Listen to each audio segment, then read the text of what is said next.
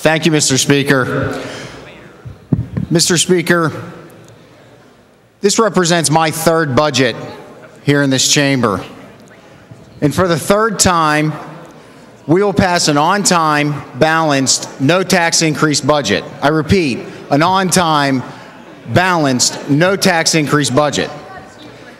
For the third time, we will be able to keep our promise to our schools and our hospitals to get them their funding when they need it rather than stringing this out for months.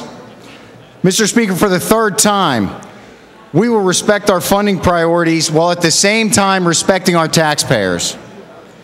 For the third time, we will ask the public sector to live within its means, just like every person and every business does that we represent. For the third time, Mr. Speaker, we hear that the sky's falling. We hear that schools are closing. We hear that 1 out of 6 Pennsylvanians on taxpayer paid for health care is not enough. What I hear is that for some, enough will never be enough.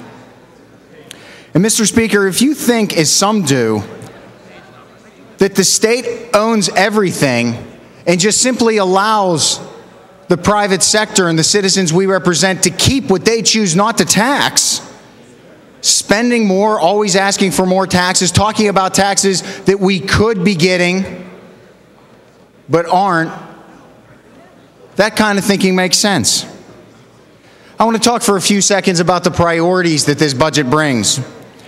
Mr. Speaker, this budget creates a new equipment grant program, $3 million for career and technical schools across the Commonwealth of Pennsylvania. Needed funding that our career and technical schools need to be able to provide the best education they can for a growing workforce. Mr. Speaker, for the first time, this state provides line item funding for the Child Predator Unit underneath the Attorney General's office. These folks do wonderful work going out there to protect the most vulnerable among us.